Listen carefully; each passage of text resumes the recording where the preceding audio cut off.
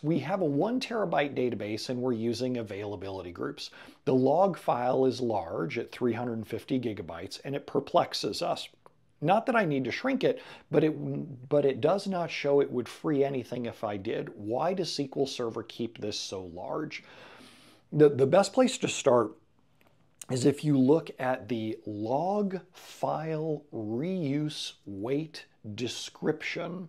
Log file reuse weight description. If you Google for that and Brent Ozar, I've got a blog post about why it's one of my favorite columns in any of the DMVs. It'll tell you why SQL Server isn't able to reuse the existing log file space and why it's growing out.